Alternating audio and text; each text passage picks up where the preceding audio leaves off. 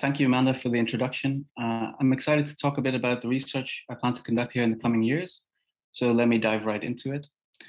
In 1908, the brilliant scientist John Scott Haldane discovered a way to prevent the bends, an illness that had long been the bane of people whose work necessitated being underwater.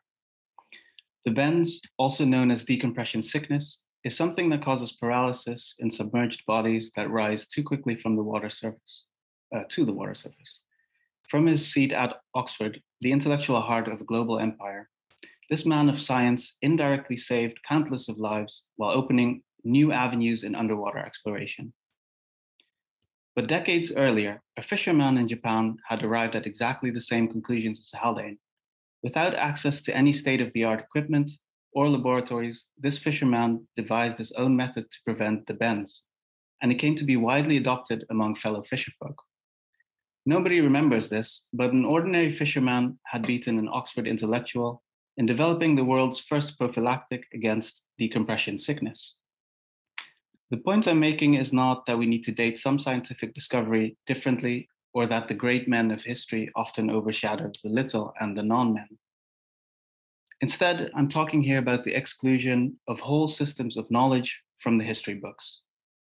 The fisherman's life-saving method was the product of a highly localized knowledge of nature, developed through centuries-long dialogue with the sea.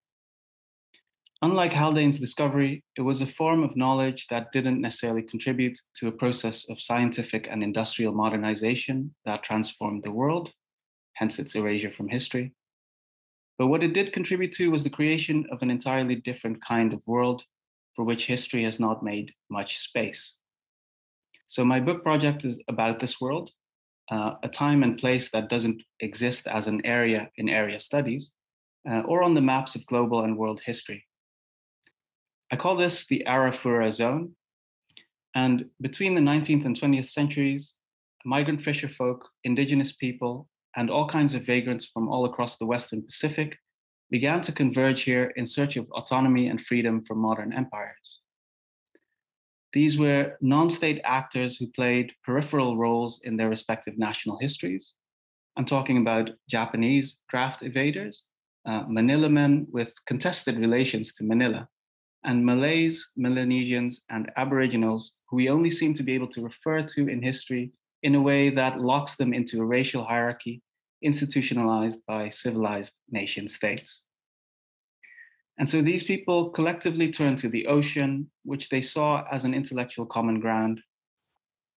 They used their local knowledge of nature not to achieve mastery over it, but rather to live outside of dichotomous and hegemonic structures of industrial and capitalist modernity. And so in the process, they turned East Asia, Southeast Asia, Australia, and Oceania into one continuous area of transnational coexistence and mutual aid.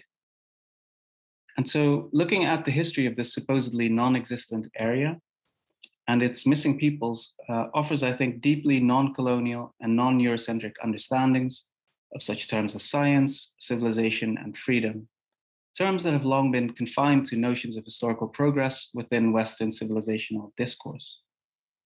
So the Arafura Zone thereby constitutes one site through which we might begin to rethink some of these major concerns that have preoccupied historians and highlight forgotten imaginations of the future that we're desperately looking for in the present.